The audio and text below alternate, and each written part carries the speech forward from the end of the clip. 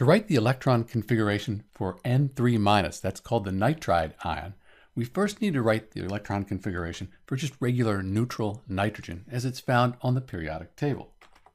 So nitrogen on the periodic table, in fact, all of the elements on the periodic table, they're neutral. Their protons equal electrons. So this atomic number right here, that tells us the number of protons. We have 7 protons. This is neutral. So we have 7 electrons, and we're going to distribute those around the nucleus. That's what we do when we're writing the electron configuration. So for nitrogen, let's use this table here. I think this is a better way to do it. It's divided up into these orbitals here. You can also use this chart here if you like. There's a link in the description to explain how to do that, but I like this table. I think it's a better way to do it. So let's do it. We have 7 electrons. We go to 1s, we have 1s1, 1s2, so that's full. Then we go to 2s, 2s1, 2s2. We've used 4 electrons. We have 7. And then we go to the 2p. P can hold up to 6, but we only need 3 more to get 7 here. 2 plus 2 plus 3, that'll give us 7.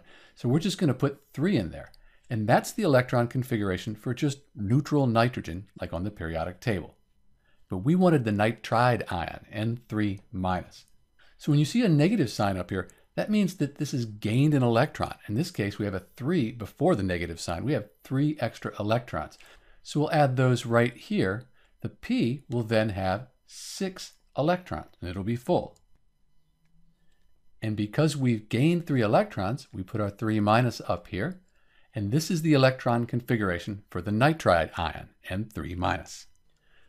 You'll notice that by losing those electrons, now the highest energy level is the second energy level. And in that level, we have 6 plus 2, we have 8 electrons. These are the valence electrons. So by gaining these 3 extra electrons, we've filled the highest energy level. This is very stable. It's the same electronic configuration as neon. So when nitrogen forms ionic bonds, it'll gain 3 electrons in order to have this configuration here. This is Dr. B with the electron configuration for N3-, the nitride ion. Thanks for watching.